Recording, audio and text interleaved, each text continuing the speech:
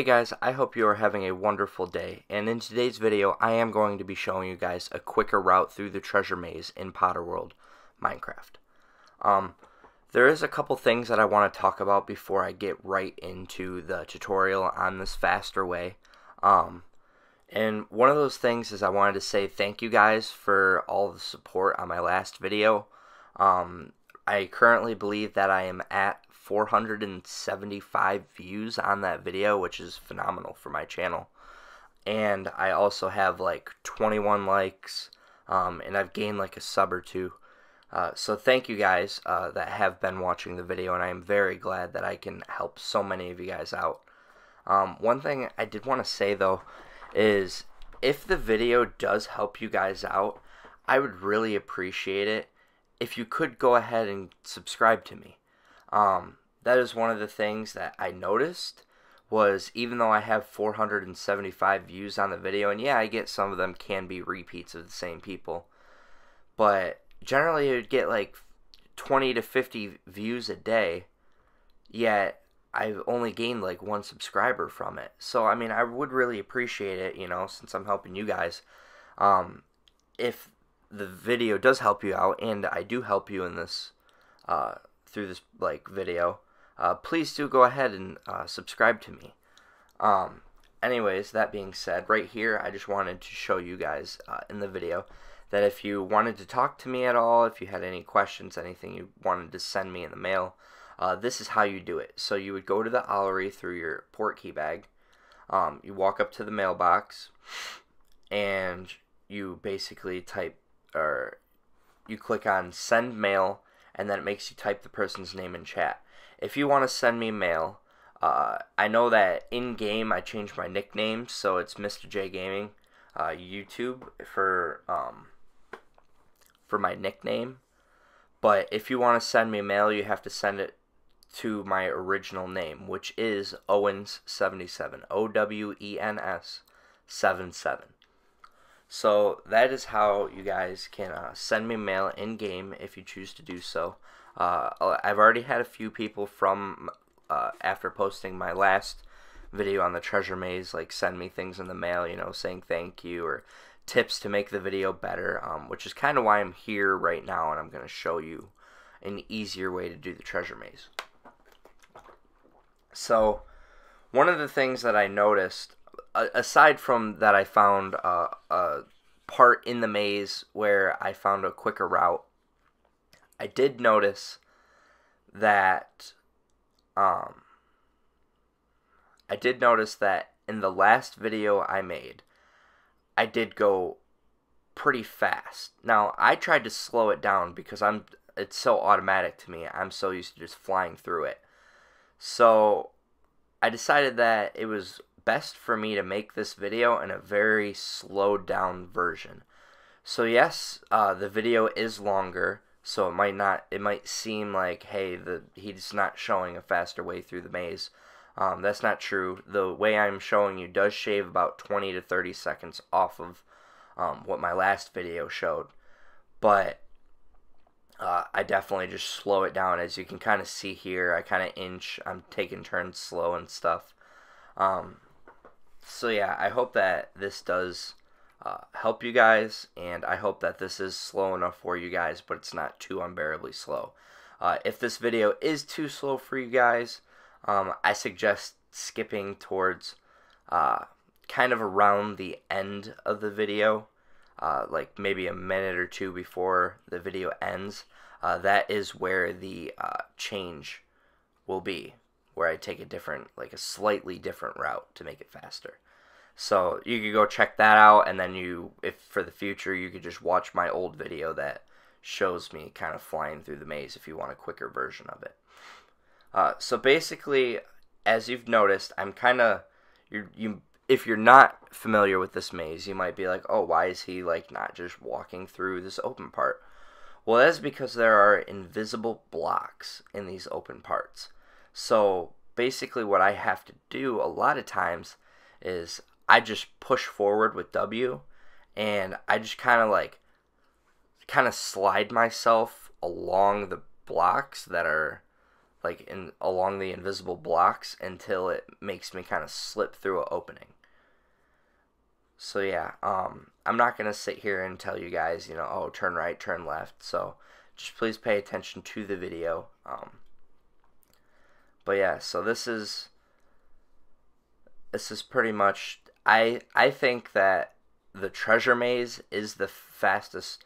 Well, it's not necessarily the fastest way to earn money in Potter World. Technically, I mean, you can find other ways, but it is the most like consistent way that you are always going to be able to get gold.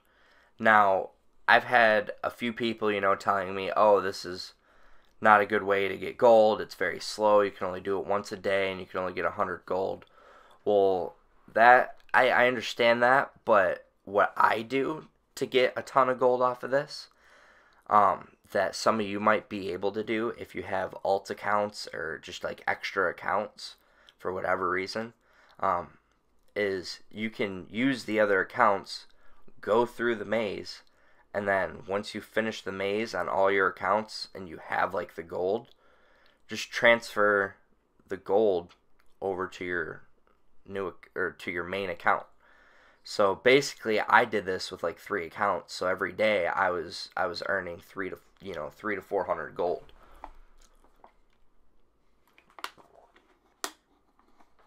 So yeah, that is a way that you can earn a really decent amount of gold from this maze. Once you kind of learn it and you get used to the path, I mean, you can just fly through it. One thing I want to talk about this part right here is, again, this is like an example of me just pushing forward with W. The openings for the invisible blocks, it's kind of a diagonal path that you have to go right there. So as long as you just push W going forward through that entire part, you kind of go at a diagonal until you hit the first wall that would be on like your left when you reach that area, and then you go right on another diagonal. And you just keep pushing forward with W, and you won't get stopped, and you'll just push straight through the maze. So yeah, we're kind of getting close here. I know that there is kind of one long stretch of me just walking forward pretty soon here, but then after that we will get to the change that makes the maze really fast, or faster. So yeah, guys, I really do hope to see that this video is helpful for you guys. I hope that this is as popular as my last video, just because I know that in the last video I was going a bit too fast, and I'm showing a slower version. So I hope that this video does get kind of promoted as much as the other one does. I know if you just type in Treasure Maze to YouTube, the first thing you're going to find is the other video because it's more popular right now. But I hope that this one can catch it eventually, so this better version is like the main one that gets pushed, so it'll help people. Plus, in my last video, in the last Treasure Maze video I made, something was horribly wrong with the audio, and I kind of noticed it in the gameplay audio I had too. I don't know why, but for whatever reason I can't get audio to run smooth with OBS. So basically what's happening is the audio sounds fine while I make recordings and everything, but the audio always kind of gets a little corrupt and it sounds very bad, it's horrible quality audio. So I mean, I hope that my voice in this video does sound better than the last one for sure. It might not be perfect, but the last one was pretty terrible if you did watch it. So yeah, if you could notice in this video though, this is where I was going with this, is my gameplay audio from OBS sounded god awful. So I actually detached the audio and just deleted it completely. So that is why there's like no in-game sound right now for this video, but I mean, I figured just walking through a maze, you don't need sound anyways. Plus the only like noise that was going on in the gameplay was just the fire in the background. So yeah, that's pretty much it. But yeah, so as long as you follow this path path that I have taken, you have done the quickest route. So basically where they are right now, those people right there, you can see they took the path. Now what I used to do is I would push back further and go behind a bunch of walls when I hit that area, and it would slow me down. But I didn't realize that you could just straight up walk through the side of the invisible blocks pretty much right there.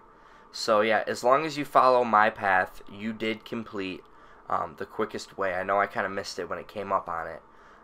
But yeah, so pretty much that's all you do. And for there, right there, what I did is after you've completed the maze, you collect your reward. You go to the that NPC right there, and you click on them, and you go to the trade 500 game tokens for 100 gold, and that's all you got to do. So that is pretty much it for today's video, and as you can see here, we are at my housing, which you guys can go out and check. I did complete a complete replica of Hagrid's hut on the right, my version of Hogwarts in the back. I have a Quidditch arena right there, and there is a huge secret under the Quidditch arena through the entrance to the left right there. But yeah, so you can feel free to type in /housing Owen77 and go check out my housing. So you can go ahead and do that. And if you do that and you want to say something or have any suggestions for my housing, go ahead and send me something in the mail. So that is it, guys, and I hope this was helpful, and I hope that I can see more subscribers coming out of this video. So thank you guys. Peace.